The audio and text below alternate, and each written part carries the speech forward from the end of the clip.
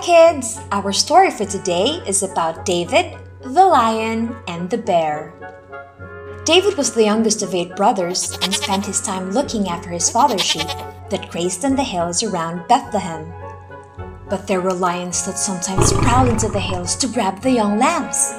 If a lion did grab a lamb, David would not run away, but instead chase after the lion with a wooden club and beat the lion to death to rescue the lamb from its mouth.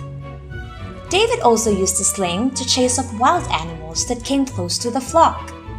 He would put a small stone in the sling, then whirl it round and round, faster and faster, then let the stone fly out in the direction of the wild animal. Sometimes the stone would scare the fierce animal away, but if it hit the animal in the right place, it would kill it. David bravely protected his sheep and was not afraid of the lions that came to attack the lambs. David was a good shepherd who led his sheep to find new pastures.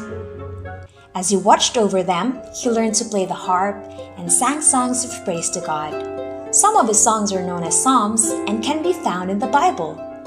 Out on the quiet hills, he learned to pray to God and trust in Him. Other wild animals that came after his sheep were bears.